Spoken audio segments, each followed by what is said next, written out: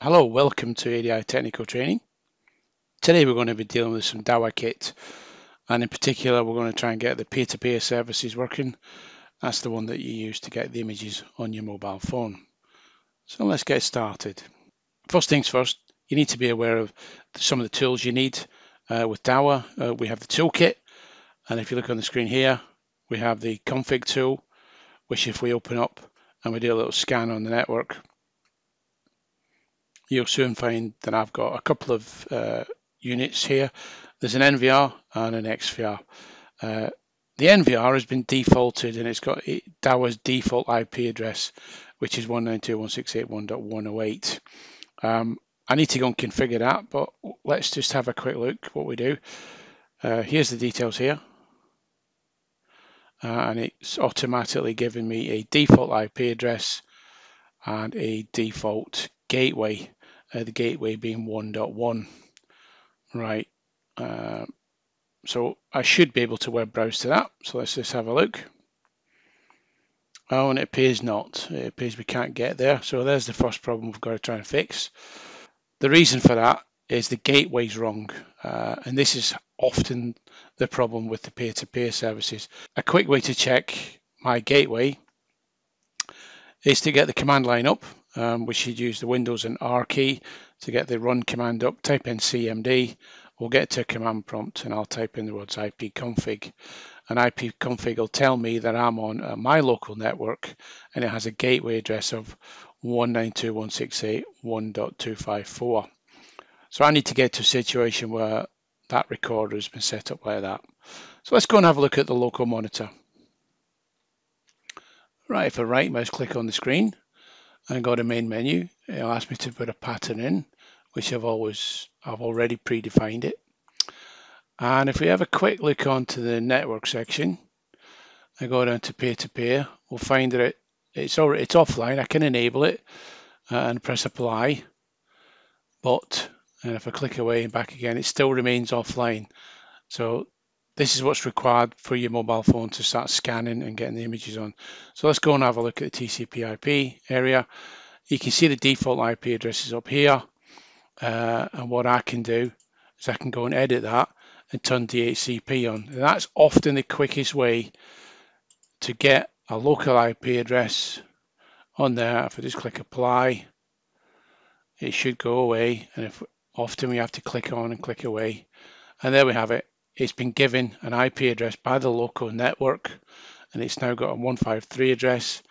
If I have a look at the details, you'll see that it's got the correct gateway in there now, because that's my local network. And quite frankly, that's the simplest way to do it. You can turn this off and enter it manually, but you'll need to know all the details. So if we go over to peer-to-peer, you'll suddenly find that this is online. And that's basically all we need to know to get that unit online. If I nip back over to the web pages, on the config tool particularly, I'll just do a little rescan. You'll find that my NVR has a new IP address, which is fine and great. And if I just type on the web, I should be able to log in with my username and password. I don't need to save that for now. And it's already telling me I've got no hard drive, which I haven't. And that's fine. That recorder is sitting there waiting for the mobile phone to be attached. Right, to attach this NVR to your mobile phone, you need to scan the QR code. There's a number of places this QR code exists. If we nip over to the local web pages, you'll find that it was already in the management, the network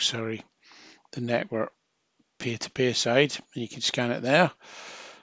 But if we ditch that, and the quickest way to get it is actually there's a little checkbox up here, and that gets the device serial number and QR code ready to scan, nice and easy. The other way to do it is to nip over to the local browser with your monitor attached, and if you get into the menu system, again there's a little box you can click here, and that brings up the device serial number, and that's where you do the scanning. Or again, you can nip into the network and go down to peer-to-peer settings. Straightforward enough. Right, so let's get this mobile phone up. and start the application. Right, once we've launched the application, you need to sign in and click the little plus key at the top. And we can go for a serial number scan. And we can just point the camera at the screen and it'll scan in the number for you, and that's the serial number. You can enter this manually as well, but it's easier to do the QR code at this point.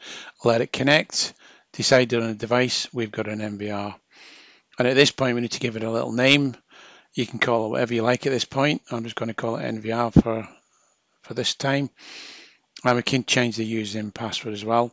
So we put in our admin password at this point. And all we have to do is click save and just let it go off and connect for a minute. Shouldn't take too long. Once it's connected, we just need to confirm the DST time, which is fine. We can click done, and that's the final connection being done. An up should pop in image on live screen. Just let it buffer a little bit, and before long we should have a live image from camera 1. Anyway, I hope that's helped. You can add another camera in at this point if you've got more cameras, but otherwise, good to go. Catch you later.